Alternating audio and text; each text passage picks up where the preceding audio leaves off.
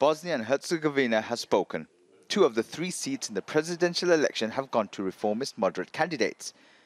Separatist Serb Jelko Ivanović has won the presidential seat for Republika Srpska.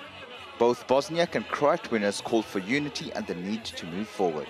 The lives of our people in this country are the most important, and that's why I call on all people to unite so that the citizens of Bosnia and Herzegovina will be better off.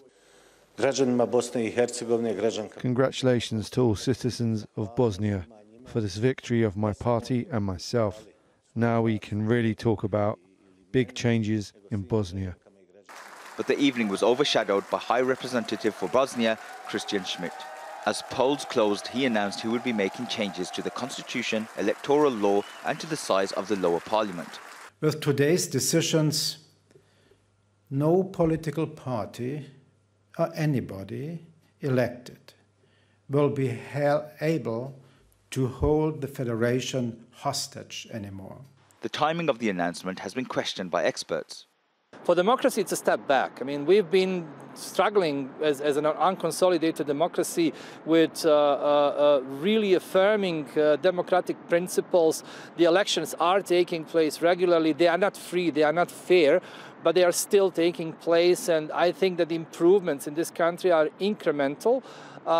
What we're seeing right now, what we are going to see right now is a reversal of these trends. Every single decision made by the High Representative takes us a few steps back in this development. The fear was if a Croat separatist candidate was elected to the Croat seat, then it would increase tensions. It would have given 2/3 of the presidency control over specific state institutions. Separatist leader Milorad Dodik declared victory for the presidency of the Republika Srpska entity. I am proud that I was the candidate and now confirmed president of Republic of Srpska, and I will do everything so that Republic of Srpska continues to be stable, to conduct its own policy, to cooperate with our important partners like Serbia, Russia and Hungary. Voter turnout was at 50%, the lowest the country has seen since after the war that ended in 1995. I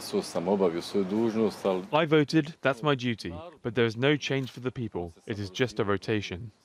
Every change is good if good people are leading, no matter if they are red, yellow, white or blue, if it is good for the country. And change will take a great deal of effort from all political parties. Politicians in the Federation of Bosnia and Herzegovina face the same challenges as before the elections. They still have to contend with 2 separatist Serb presidents. And although it may be a consolation to some that the separatist Croat wasn't elected, constitutional and electoral law changes are also being imposed on them by the High Representative, someone Bosnians didn't vote for. Baig, Jazeera, Sarajevo.